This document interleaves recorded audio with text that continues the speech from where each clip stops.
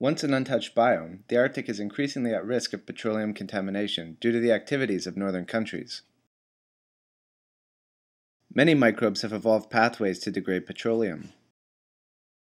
This degradation occurs slowly in the Arctic, so humans frequently add amendments to promote activity.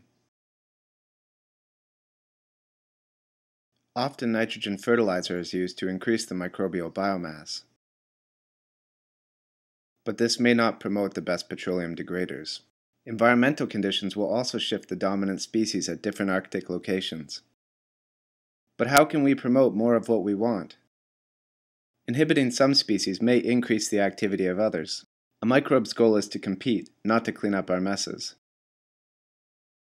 Bioremediation is about aligning our goals.